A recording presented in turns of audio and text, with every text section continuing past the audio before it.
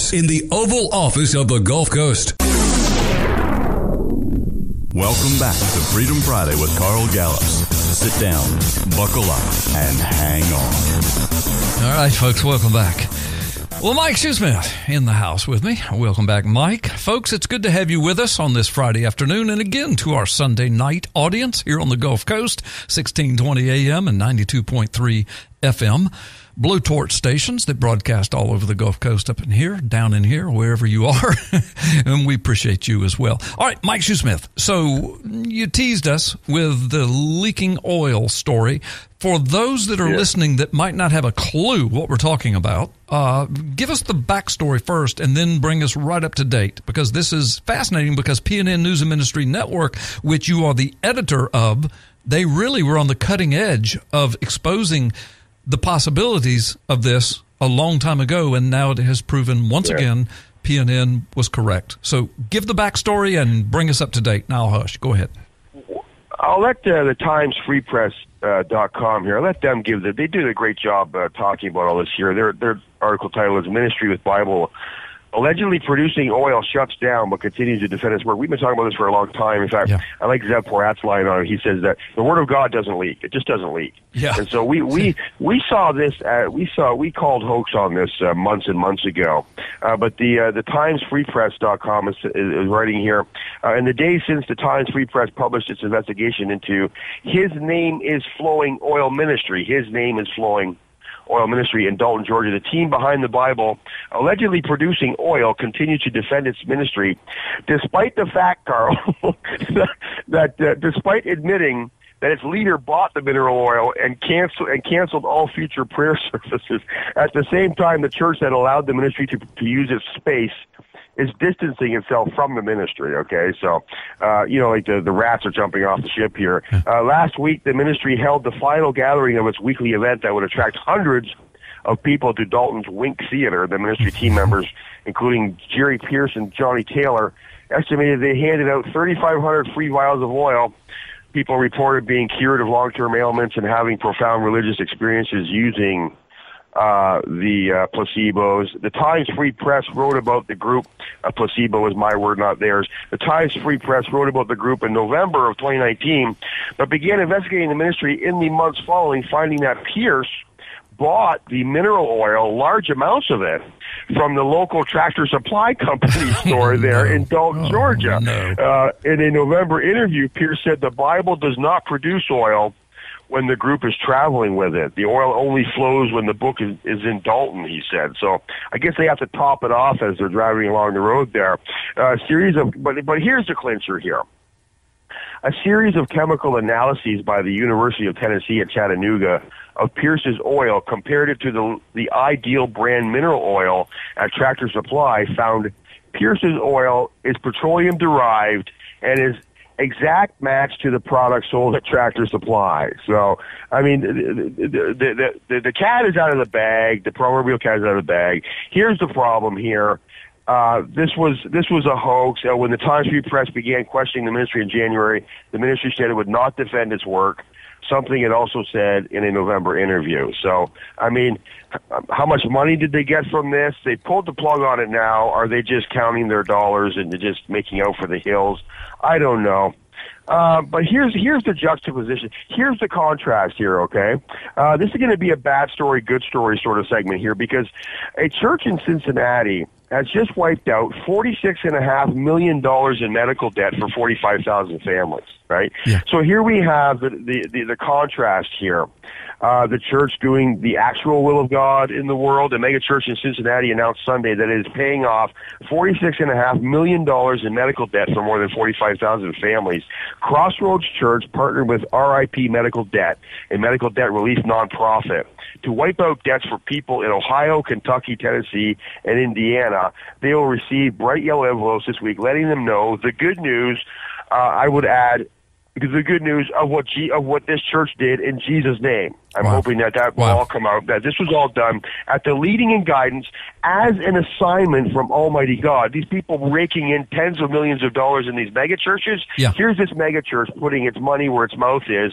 I guess the church's pastor told his congregation about the opportunity to multiply our impact during the November 23rd sermon. They'll get a letter that says, congratulations, your debt has been paid because someone loves you, and there is a God that has not forgotten about you.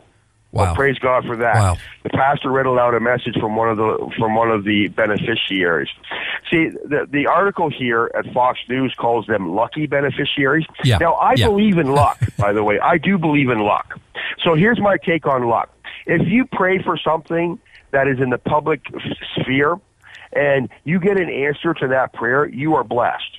But everybody around you that benefits from that blessing just is lucky to be there in your presence at that time, That's at right. that moment. Those people were just happened to be there. Luck, as Dr. Fraser Crane told his brother Niles, is the residue of divine intervention. That's what luck is. That's okay, right. so That's where I believe in luck. But these people are blessed by Almighty God to be in the crosshairs of this church and their assignment from Almighty God to take care of this desperate need that people have to stay out of bankruptcy courts. What are your thoughts on that as a pastor of a large church in your area? Yeah, I think that is absolutely amazing, and I so wish that I was the pastor of a church that had that kind of resources to do. But yet we do take many, many, many tens of thousands of dollars from our church. And our congregation knows this. They're listening to me, so they know I'm telling the truth.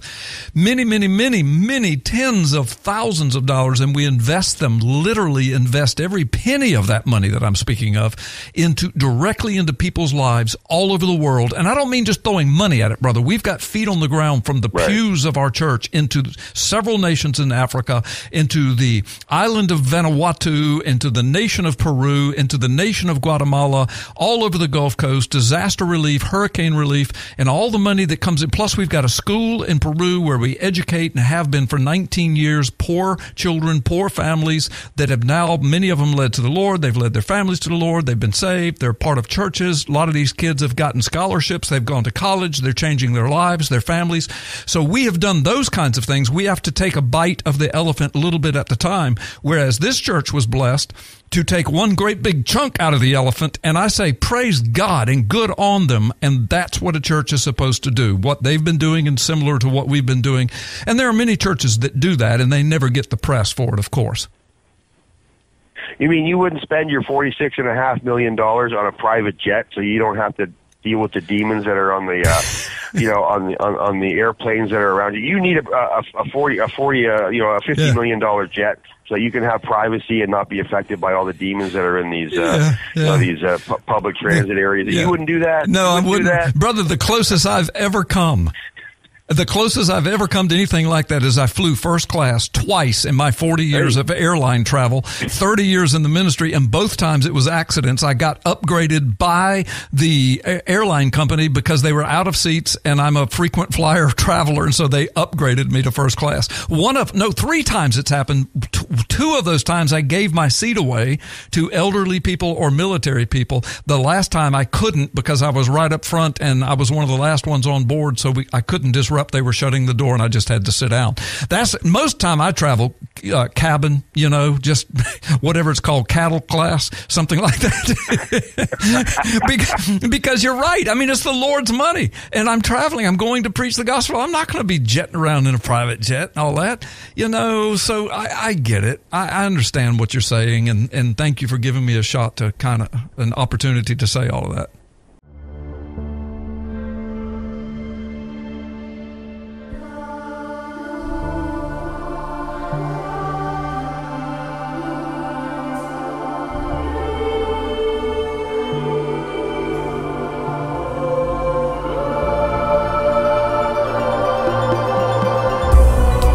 Gods of the final kingdom. There's not only things that he didn't know, there are things he still doesn't know.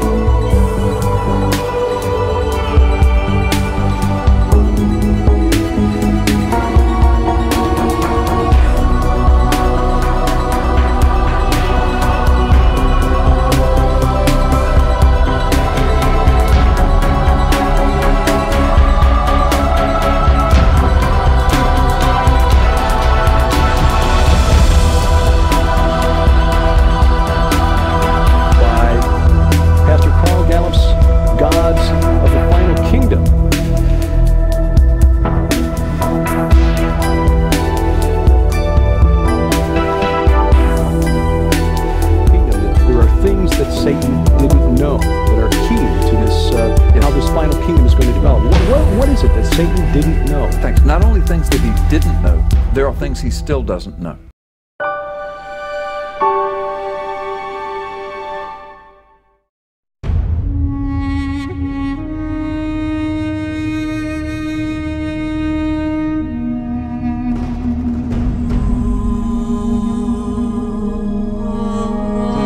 Former Israeli Prime Minister Ariel Sharon has died, aged 80.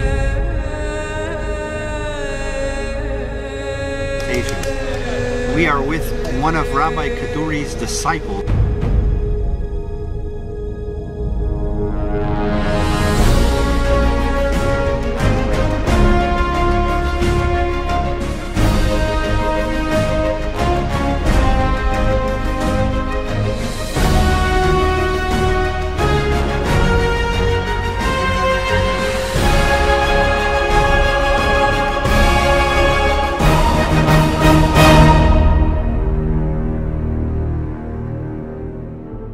הצלחה רבה, והצלחה רבה ומהירה, בתוך ביאת משיח צדקנו בקרוב ממש, ואז ישפיע זה על כל כדור הארץ. נשיא להשם שמע.